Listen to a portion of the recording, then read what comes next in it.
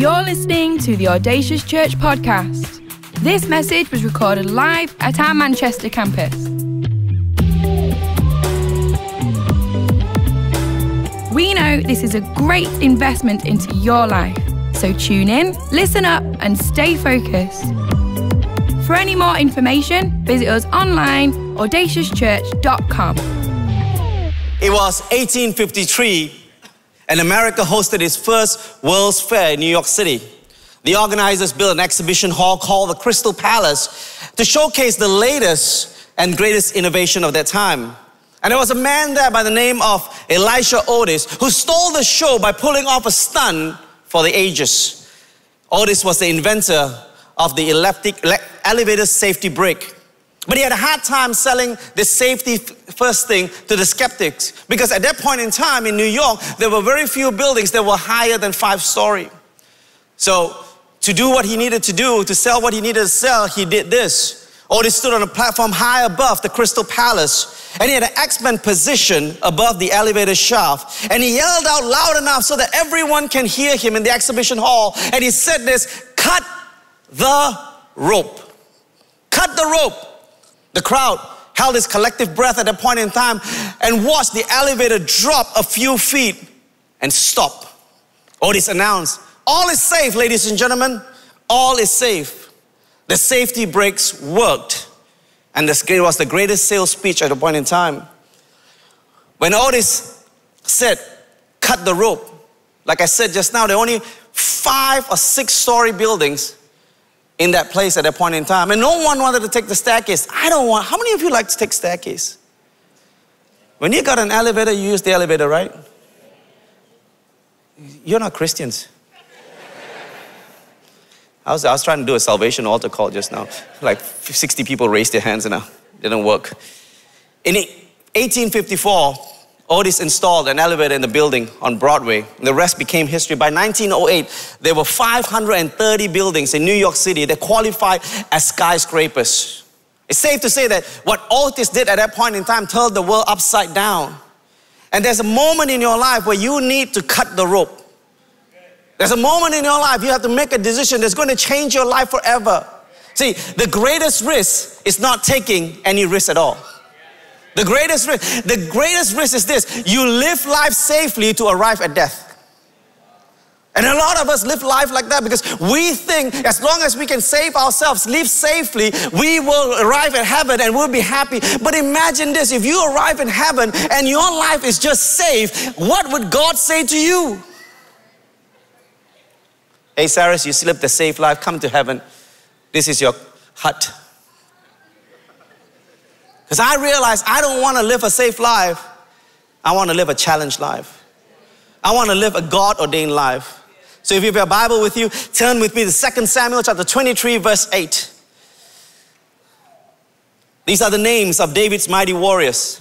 And I do this joke in this passage of the Bible, which I can't do here because it might be sensitive. Because I'm a guy that likes stand-up comedians.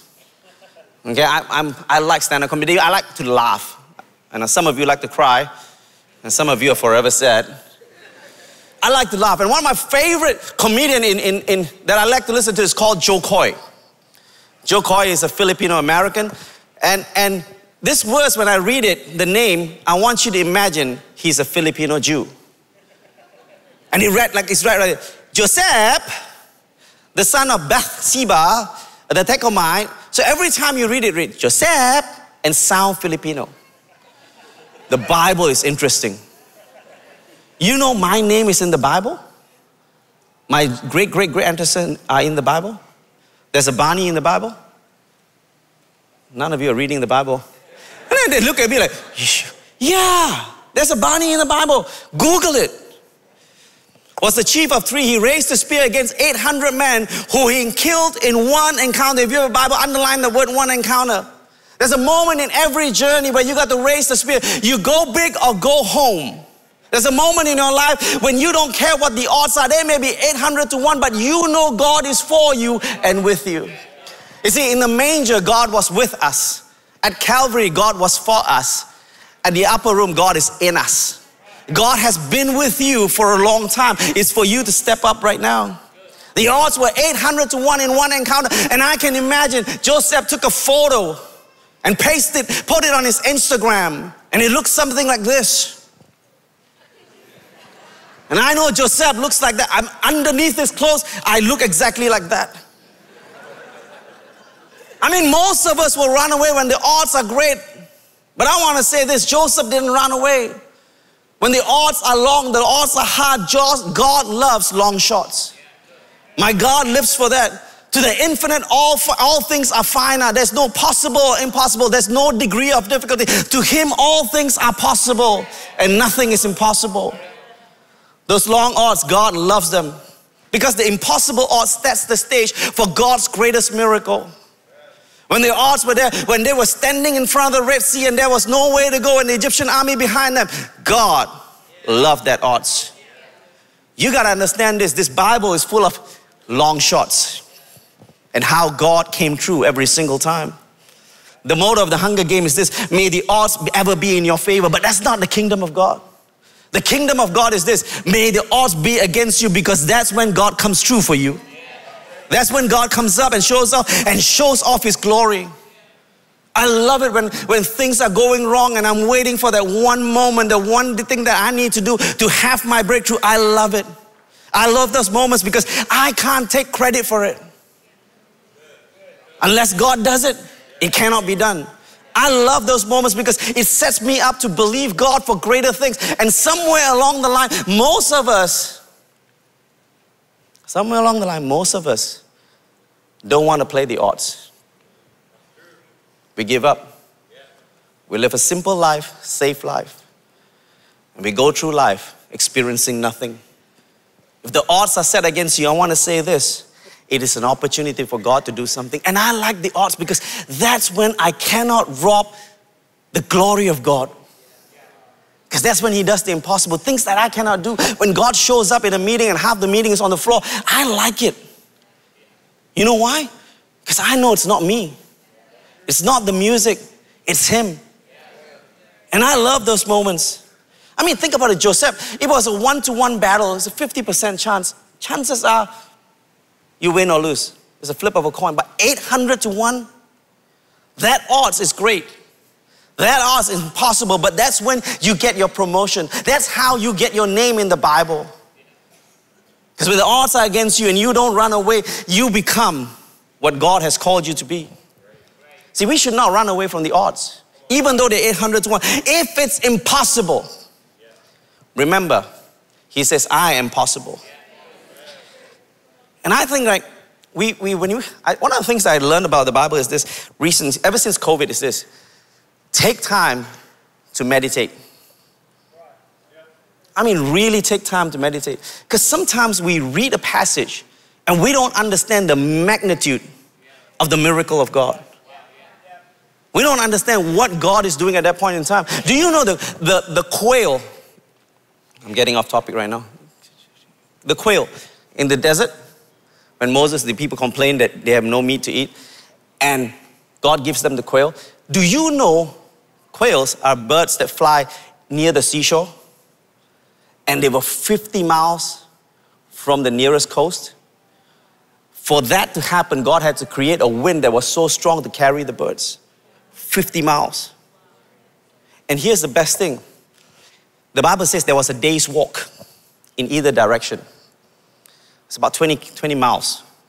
You calculate the whole thing, it's about 700 square miles of birds. And He says, you got to carry 200 liters of birds, which is going to feed you from. I mean, how great is that miracle? And then God fed them with quails. I mean, like, understand there's so much depth to the Word of God. There's so much revelation. And I like this one verse, that's 2 words in this verse. It's so pregnant with possibilities, full of hope. One encounter. One encounter. You are one encounter away from your alternate reality. You're one encounter away from a different life. And I know this because I believe God has been ordering your footstep. I believe God is preparing you in advance. And I believe God is strategically positioning you for such a time as this, for this moment, for this hour. So don't miss tonight. Don't miss. Because I don't believe in coincidence. I believe in eternal providence. There's a provision of God for every single life. And I come to church, I don't come to church thinking what's going to happen. I come believing with holy anticipation. I come believing God's about to do something. And the worst thing that we could ever do is just come to church and don't expect anything from God. I come with this desire, say, God, do something today. I don't want a single person to walk out of this place and miss what God is doing. Because I know God is always working behind the scene and God is setting you up for something. And if you get into the flow of God, man, things are going to be crazy. I don't know where, when, and how, and what God is going to do, but I believe one day He's going to show up and show off His glory, His goodness, and His grace. And all we got to do is show up. Just believe. I've learned that faith, over the years I preach a lot about faith, and I try to simplify faith. I just say believe. Faith is the willingness to look stupid or foolish. I mean, think about it. Noah building an ark in the middle of the desert. Doesn't make sense. It seems foolish. But when God comes through, until it's accomplished, it always seems foolish. You gotta believe. I don't know what God is asking you to. Sometimes God will tell you something and you get frustrated with God. Like God tells me, honor the Holy Spirit. You mean I'm not doing that? I love the Holy Spirit, but now I want you to say it on stage. My first question to God when God told me that, He says, do I need to do it outside of my church? Because it's easy to honor the Holy Spirit in my church because my church loves the Holy Spirit. They love me. They're obedient to me. When I say, let's honor, they honor. But when I go to other churches, people are weird. Not your neighbor and say, neighbor. Pastor is talking about somebody from another row. I mean, people will ask, why? Why must I do this? No, it's not a question of why. When you give God veto power, you don't have the right to ask why. And I have learned this. It looks foolish. The other day, when one of our working nights, God tells me, Saras, I want you to fall prostrate. My first thing was this, God, the carpet stinks. But the next minute, I'm down on my floor, face down. It still stinks, but I obeyed. Sometimes we just need to obey and do it. See, I've learned this thing about faith. Faith is taking the first step before God reveals the second step. You got to take the first step. See, most of us are waiting for God to move. Like when we do soaking meetings in our church, it's like everybody's waiting for the pastor to do something. And I purposely don't do anything. And see the reaction. I said, no, you take the first step. You don't need an altar call. You don't need an invitation to the praise pit. You just get up. You just do it. But Pastor, how do I know if God's going to show up? I don't know. But if I keep doing what He tells me to do, one day He's going to do what He just told me to do.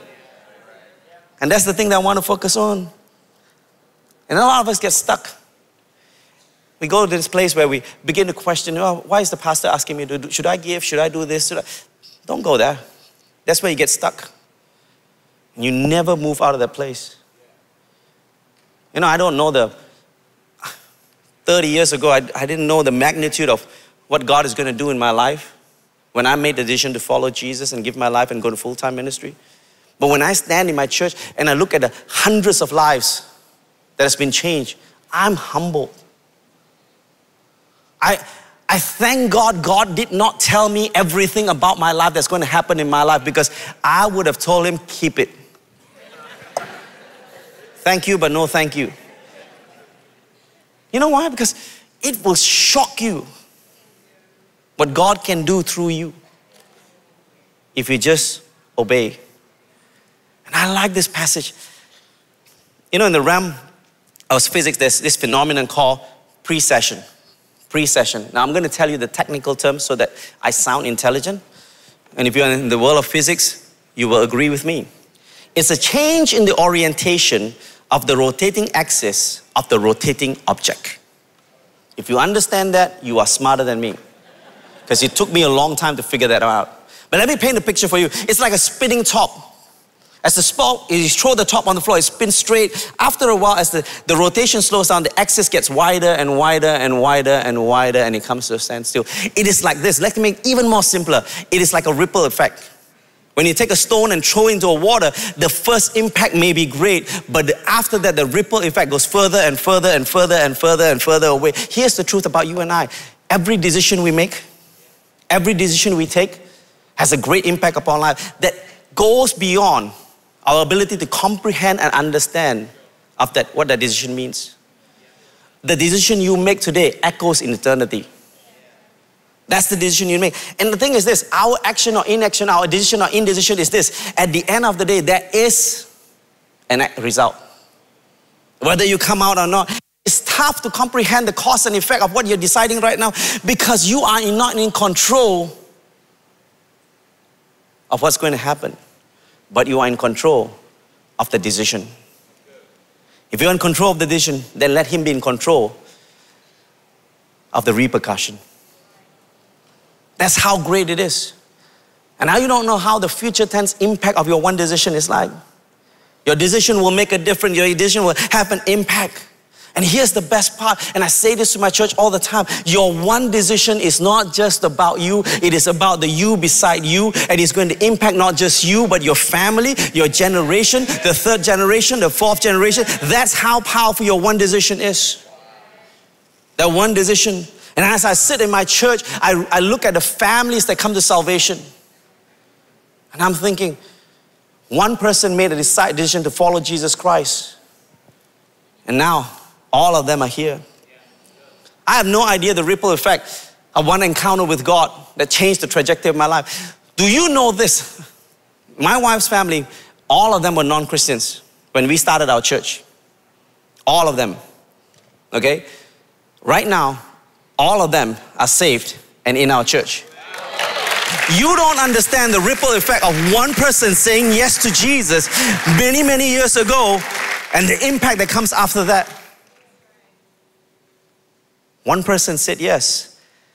And the thing about this is that you can't control the ripple effect. You can't control when God shows up. But I promise you, He will always show up. He will always show up and show you how powerful it is. Let me say this, you're one risk away from a different reality. You're one idea away from a totally different mentality. You're one decision away from a totally different eternity. And that's how powerful it is. That's why people ask me all these things. My sermons, Pastor, why do you preach like I'm here more, I'm more cultured when I'm in England. I'm more soft, speak properly. In my church, I'll be running up and down stage. I wouldn't be wearing a jacket, I'll be sweating. Why? Because number one, my stage is big.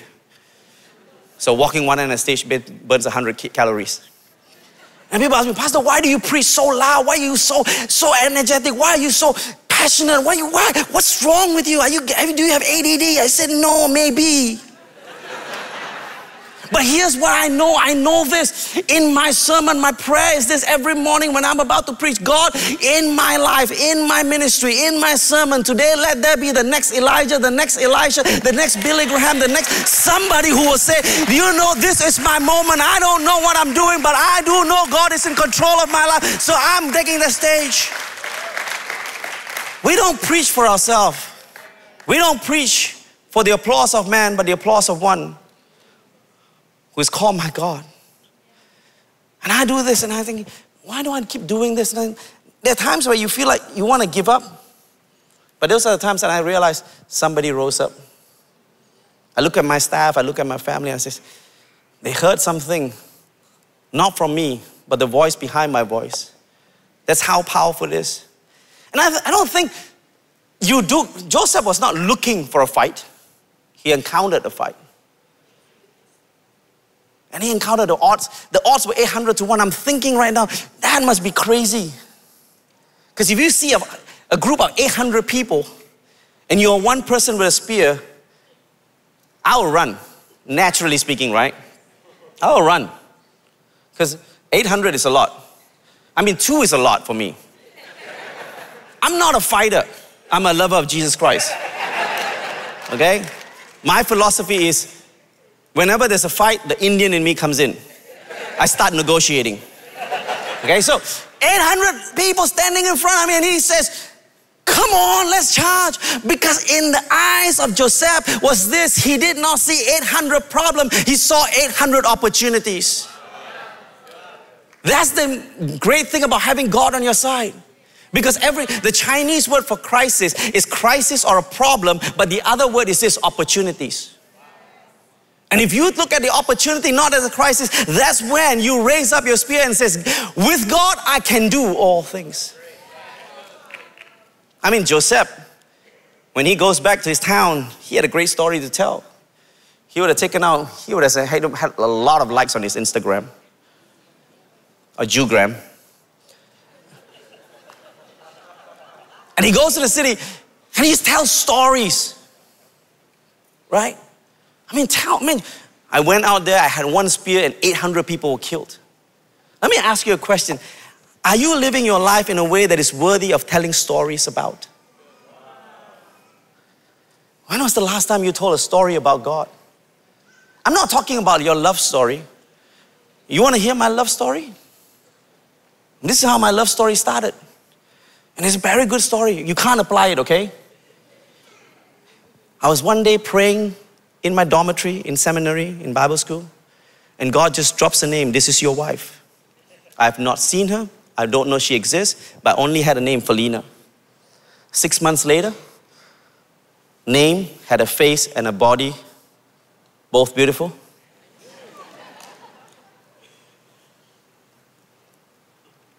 That's my story. What's yours?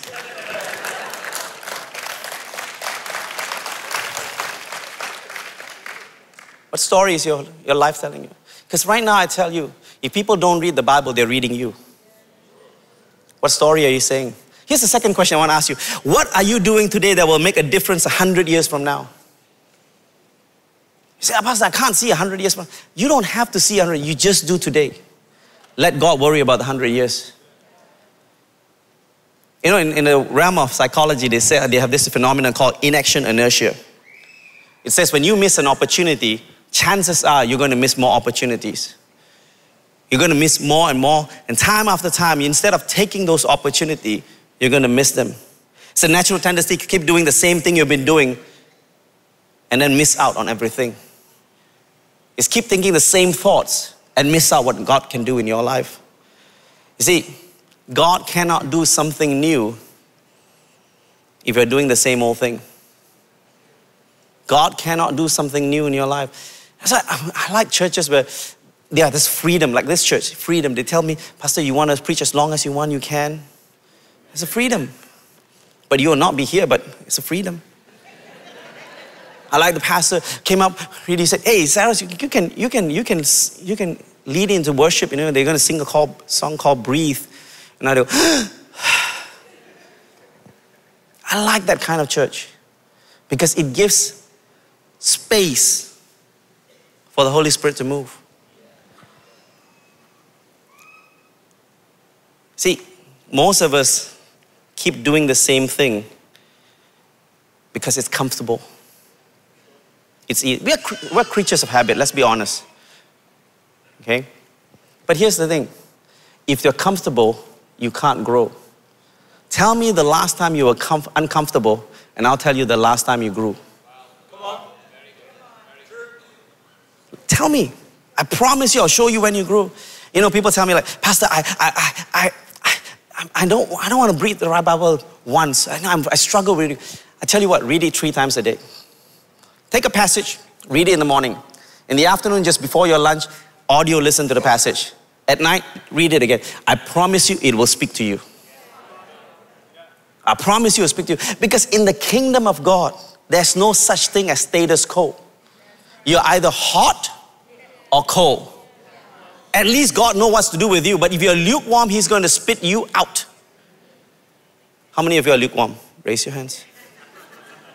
Trick question, just to pay attention. See, I learned this thing. It is in the discomfort of life that you arrive at the things where God has for you.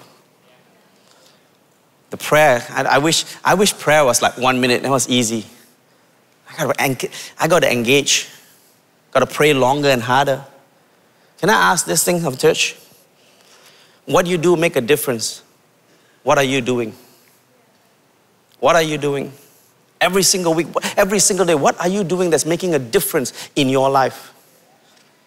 And don't worry about it. I want you to understand the little things, the small act of kindness that you do.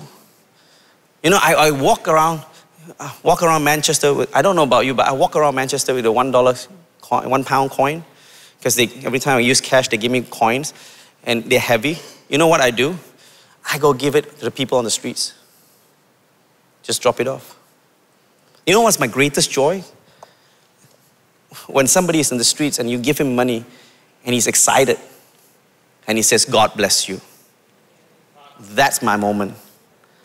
That's the little act of kindness. Sacrifices that you make that nobody sees. Prayers that you say that nobody hears. The little steps of faith that scare you to death. Those make a difference in your life.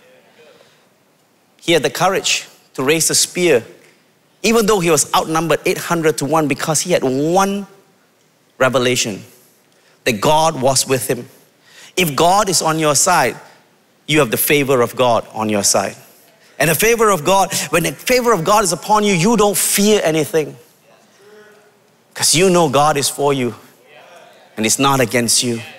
And whoever is against you doesn't fight you, he fights your God. That's how true it is. And your thing about your life is this: your life predates you. Every single step of your life has been set up by God before you were born. God designed your life before he designed you. He thought about you. He had every single thought about you, every single second. That's how precious and important you are to God. He thought about you. And your dreams and his dreams for your life postdates you. And if we can get into that place, I tell you, you're going to not change your life, you're going to change generation. Legacy is, for me, is this. It inspires others to dream because you dream. It inspires others to dream because you dream. And I pray every single time I'm on stage, God inspire somebody to aspire to greatness, not settle for mediocrity. Inspire somebody to rise up and say, I want to serve God. I want to give my rest of my life to serve God. I want to give the rest of my life to do what God has called me to do. You know, at the end of the day, none of us are standing on our own. We're all standing on the shoulders of giants. I'm standing on the shoulders of Pastor Russell, Pastor Neil, Pastor Glenn, Pastor Soph. I'm standing on the shoulders of my wife. I'm standing on the shoulders. And the great thing about standing on the shoulders of people is this: they have paid a certain price so that you can look further than them. You can look greater. You can ask for more. You can believe God. Starting a church where nobody wants to come to me, and you say, God, I believe you. I didn't know what I was doing when I started the church, but somehow or another it all worked out. Here's the truth. Our legacy is leveraging the dreams of those who come after us. My dream is this: one day my children will rise up to do what God has called them to do, because their parents have paid the price. And they have seen how my parents paid the price, and I'm paying the price. And my children will have their chance. And I pray, my prayer is this: they will have a greater vision than I have. Because that's the call of every parent. This is the call of every member in the church, to have a greater vision of God for your life. Don't settle. Just believe. And I promise you, you're going to have influence over billions. Not thousands or millions, but billions. And I want to end with this one statement: true success is both succession and precession. If the success doesn't carry forward, it's not real success. I want to end with this story. On April 21st, 1855, a Sunday school teacher by the name of Edward Kimball walked into a shoe store in Boston. He befriended a young man, a young shoe salesman, and shared the gospel with him. That day, the young shoe salesman invited Jesus into his life. And the young man's name was D.L. Moody. Moody later became an evangelist and preached all over the US. In 1879, Moody decided to go to England and held a series of evangelistic meetings there. And there was a man by the name of F.B. Mayer, whose goal in life was to become rich and famous. F.B. Mayer heard D.L. Moody and he gave his heart to Jesus Christ. And he later became a powerful preacher himself. Then Mayer decided to come to the United States and preach in packed auditoriums throughout New England and the Atlantic coast. And one of those who heard Mayer preach was this guy called J. Wilbur Chapman. Chapman was so sold by the gospel of Jesus Christ, he decided to become an evangelist. Chapman later was involved in an organization that was sharing the gospel to sports athletes. It was called YMCA. And he got to know a famous pro baseball player by the name of Billy Sunday. In 1886, Billy Sunday asked Jesus to be the Lord of his life. He started working with Wilbur Chapman and he became a revivalist. Later on, he was invited by a group of businessmen to Charlotte, North Carolina to encourage other preachers. And one of the preachers that was so impacted by the sharing of Billy Sunday was this guy called Mordecai Ham. In 1934, Mordecai, during one of Mordecai's evangelistic meetings, there was a troubled young man sitting in the audience. He was struggling with God. By the end of the service, this young man walked forward to ask Jesus to take control of his life. This young man's name was Billy Graham. Nobody really knows how many lives Billy Graham has impacted. They believe 250 million has heard him preach, and still people are listening to him preach. But here's the thing. It started many, many years ago by one man who decided to say, you know what? I'm going to share the gospel with this shoe salesman. And what he didn't know that day was, that was the God-ordained plan to bring Billy Graham and make him the greatest evangelist of our time. I don't know what God can do in your life, but I do know this. If you put your hands into His, your life into His hands, I promise you, He can do miracles. He can do the impossible. I don't know what risks you need to take. I don't know what decision you need to make. I don't know what opportunity you need to stake. But I know this. The first step is the hardest step. The first step seems impossible. But I promise you, take that first step and you will see the second step. Take the second step, you'll see the third step, and soon you'll be on a journey with God. And a journey that is not boring. It's exciting. Because the odds are against you, but the favor of God is for you. So you gotta believe. You gotta believe. You gotta take that step. Here's the thing. I learned that you cannot finish what you have not started. But I also believe He who began a good work in you will not stop until it's complete. So you gotta believe. I'm inspired not by the impossibilities, but I'm inspired the possibilities of God. There's so much.